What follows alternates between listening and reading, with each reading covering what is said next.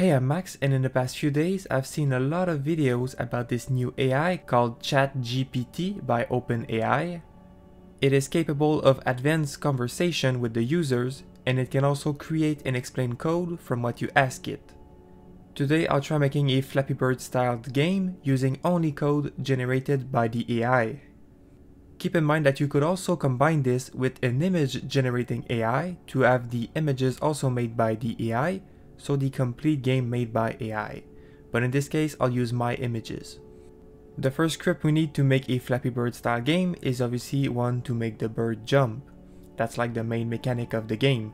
So I asked the AI, show me how to make a Unity script that makes an object jump when you click.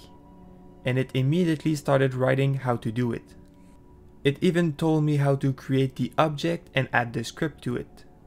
I did just like it told me. I created a new script, pasted the code, put it on my object, and it wasn't working. And that's because the script gets the rigid body component, but my object has none. I guess the AI forgot to tell me to add the rigid body component. So let me ask it, how do I add the rigid body component, and see how it replies. Okay, so that's amazing. It's actually telling me how to do it. Also notice how it remembers the context. I didn't have to mention Unity again, just saying rigid body and it knew what I was talking about. Now it's telling me to add a rigid body component, which is correct for 3D games, but I'm making a 2D game. So what about if my object is in 2D? Here I'm using weird English on purpose to test it with the what about if, and just as expected, the AI still understood perfectly and told me how to do it. It even told me to change the rigid body to rigid body 2D in my code, so that's a nice little touch. Now my bird is jumping perfectly, so let's try doing something a bit more difficult. How do I make a script that will show a game over menu and pause the game when my object hits another collider? I thought the AI would mess up, but no, it even told me how to set up the objects to collide with each other and gave me all of the code that I needed. If there's one little detail that I have to say, it would be that the game over menu would be better off just being a game object variable, since the code doesn't use the canvas class and always does .gameObject, so might as well just save the game object. But it will still work like this, so I'm not complaining too much. Once again, it's in 3D and I wanted to test the AI again by asking another question with no context. Can it also be done with 2D collisions? I thought for sure the AI wouldn't understand what I meant by it, but nope, it understood and it even replied yes, it is possible. So clearly replying to my question, and it also told me what to change only instead of repeating the whole thing but for 2D.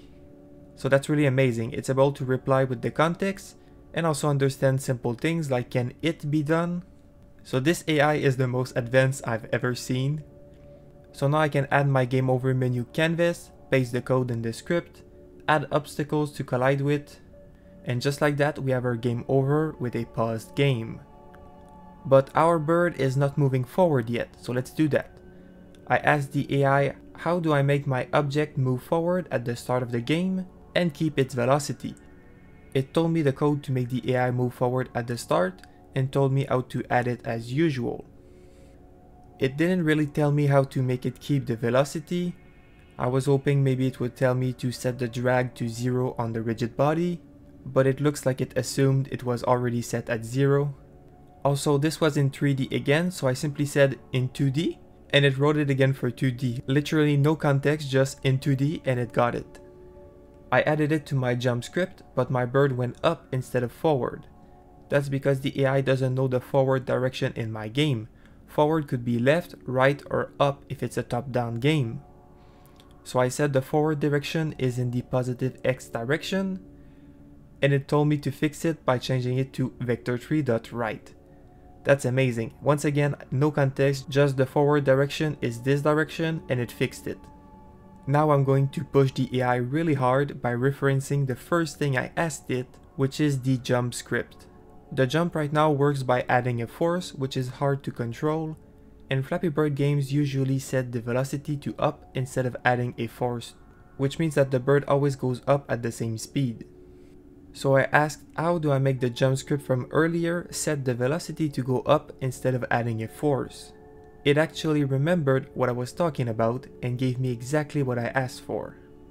It even explained the difference between the old add force code and the new set velocity code, and how I have to choose the right one to get the behavior I want in my game.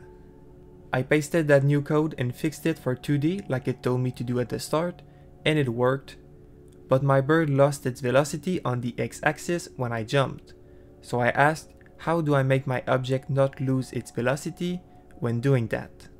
And once again it understood what that was and told me how to do it with code and explain what the code did. Once again I had to switch it to 2D and yes, it works. Now I need to make my camera follow my player, and I also need to spawn objects in the player's path. I asked it how to make the camera follow the player, and I don't know if it's because everyone is playing with this AI right now and the servers can't keep up, or if it just didn't understand, but it had an error. So I came back a bit later, and when I came back I asked the same thing but with a bit more context, and it gave me 2 solutions depending on the kind of tracking I want. Amazing.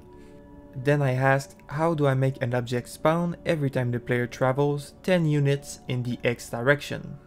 It gave me code with explanations and even put in the values I asked with the 10 units and the X direction. The code it gave even has comments, so if I don't understand something later, I still have the comments.